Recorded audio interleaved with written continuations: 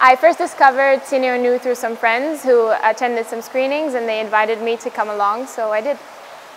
We select award-winning documentaries, and we follow these with discussions with the filmmaker, with UN experts, and with inspirational guests. And we now have 7,500 fans in Brussels alone, and we've done Ciné-ONU screenings in more than 17 cities worldwide.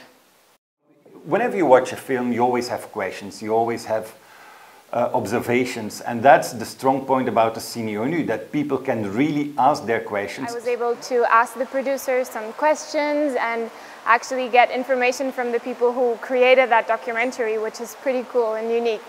Through Ciné-ONU, we plant that little seed of awareness, of interest. We hope that people get engaged afterwards and take action on the things they've seen. The most important thing as a moderator is to know that you're not the star of the evening. You have to let other people shine. Cinema is magic.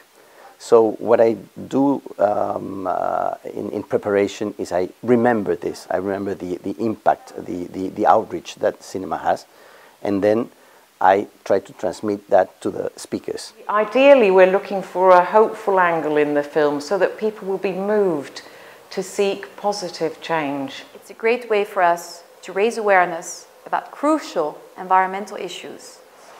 Well, I learned a lot of things from different documentaries, but one thing that really struck me was something that I learned through the documentary Workers' Cup, and it basically gave me a very different perspective on workers' rights in Qatar.